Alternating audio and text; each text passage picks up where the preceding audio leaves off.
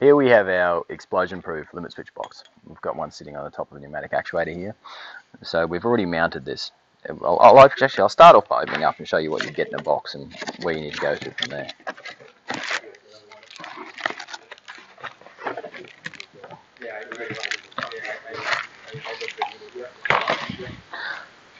So out of the box, you're going to look like this. You have your explosion-proof limit switch box and a bracket. Now, the good thing about this bracket compared to most is this is a multi-size bracket. So on the top here of the actuator where we've got this mounted, so this is it looks like an 88, what we would call a spring return 88mm actuator, maybe 100, not quite sure, but the Moore mounting on this is one size. If you went up to say 150mm actuator, you're going to find that it's another size. So this is the same bracket here, and you see how the legs have come out and the spacing has gone up higher. So that would fit a larger standard as well. So it means this bracket that comes with it can fit, it's actually two Nomura standards, what we'd call a small and a large. There are other ones in the series, but this would cover most of them. So it's handy if you're going to mount this and you're not quite sure what the Nomura mounting is on the actuator, this bracket will most likely cover it. So once you've got that, you'll attach the bracket to the limit switch box and then the bracket to the actuator that you've got here. You can do it either way, but doing it that way obviously it lets you get to the fixings a little bit easier underneath here. And then onto your actuator here, you can see where those bolts are in. The trick here on the top, usually on the top of your actuator you'll have a visual indicator like this. So you'll take that off. What that then exposes under here is this raised female drive.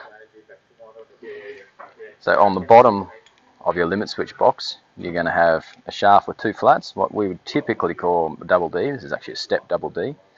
But that drive there will mate into the raised female drive on your actuator.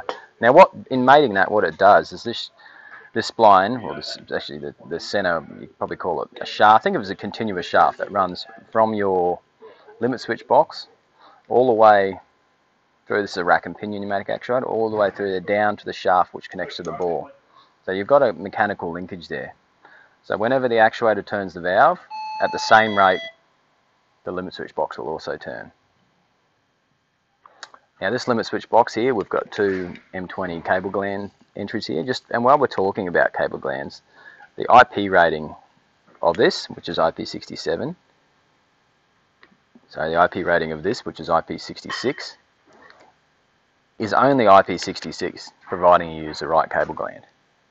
So if you don't do that, there's no use having whatever IP rating you want on here, because you'd get ingress of water or dust or something from the atmosphere through this cable gland. So it's important you use the right cable glands here. Now if we lift this up, I've just got these bolts loose already to save a bit of time. You'll see underneath the top here is a wiring diagram. This just shows your terminals. It's got two single pole double throw switches, so you can wire it normally open or normally closed. Got the wiring diagram there. Might be a bit hard to see through the camera, but it's easy to see with the eye. And you've got your terminals across here. Now your shaft, which runs down and connects with the actuator, has got two cams on it. You see the yellow at the bottom and the red at the top. Now what happens as this shaft turns, these cams trigger these two switches here. So usually you would set it for open and close, with what we would call end of position feedback. It won't give you a 4 to 20 milliamp like a modulator. You couldn't modulate with this because it's only giving you two positions at a point in time. You can adjust these positions here. You can push down and adjust the cam. You note at the moment this top switch is depressed and the bottom one isn't. So we'll actuate this in a minute and you can see what these do. One other thing to be careful of is the O-ring here. This may stick to the top when you open it up, but it's got a recess it needs to sit in here as well. The actual body itself is aluminium. It's powder coated with the top off, so you can see the spline on the top, or the shaft on the top move, and the cams corresponding with it. So you can see how this cam came away from the switch, and the bottom one, this bottom switch is actually on now with the yellow one. If I let that go, it's a spring return unit. You can see how that reversed. So if we put this housing on, you can also see how it mates with the visual indicator on the top.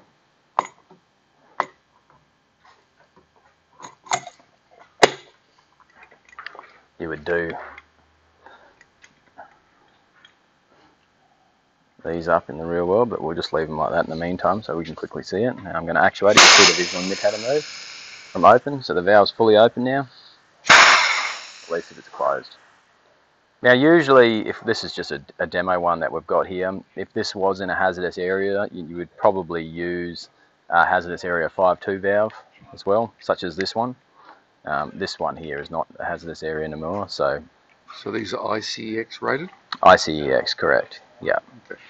Yeah, EXD.